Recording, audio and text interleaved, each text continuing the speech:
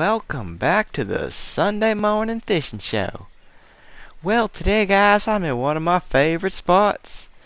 But if you were here with me the other day, I know Julie was, so thank you very much for you and your husband playing with me. That was really fun, guys.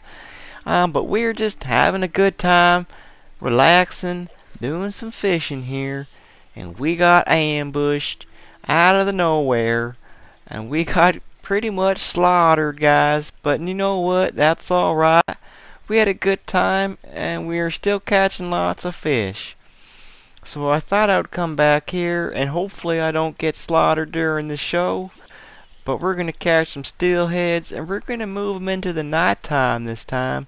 Usually I never do any fishing at night, unless it's going for the catfish or something nocturnal. But for steelheads, it just usually don't bite too well at night.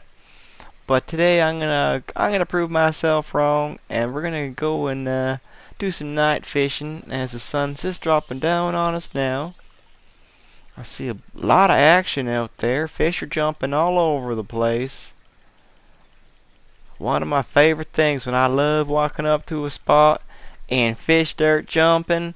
Oh man, that means that they're active and hungry, and all we gotta do is just get our line out in the water and start bringing them in.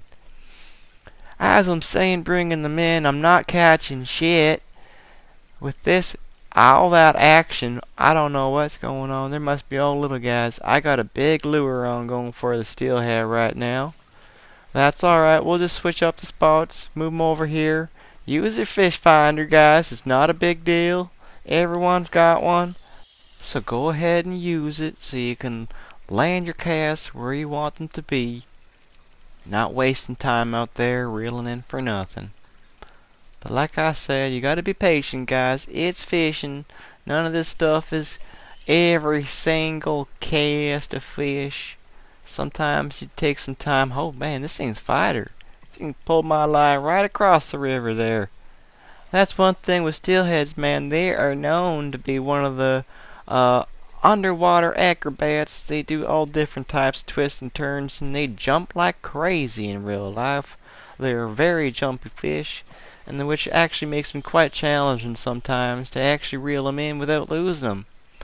Because depending where you fish for them, you can't actually use barbs. Around here we got a lot of protected fishing. So they don't let you use barbs on your hooks. So that's a secondary little piece of metal that kind of sticks the opposite way. So when the fish pulls, it actually hooks into the fish better. Some places you're not allowed to use any of that. It can just be a flat hook all the way around without any extra sharpness to it, or edges, or whichever you want to kind of. It's hard to describe, I guess. But they're beautiful fish, and I completely understand why they're protected. A lot of fish are around here because you don't want people overfishing them, netting them, and just doing all the illegal stuff that kind of hurts the fishing industries out there and stops us from catching them and having a good time when we're doing so. But like I said, I'm going to bring in steelhead all night long. I'm going to have a good time doing it. Oh man, I'm really glad you guys are tuning in today. I don't know what episode we're on, 35 or 6 or something. It's a lot of episodes been doing this for, so anyone who's been watching them from day one, thank you very much for sticking it out. Very cool. And hey, I have a fan club now, so if you guys want to join up, completely up to you. Get a little standing out in the chats and in the live streams and all that fun stuff. If you want to go pick up a Sunday morning fishing show mug or a hooked on fishing or sweater, you can do that at the merch store. So make sure you go and check that stuff out. Super cool.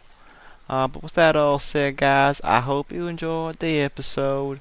If you did, make sure you share, like, and subscribe. And I'll catch you on the next one. Peace.